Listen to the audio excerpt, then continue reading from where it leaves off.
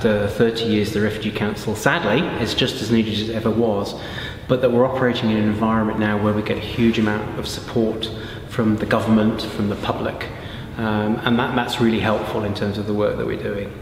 The people are very friendly and they are very supportive.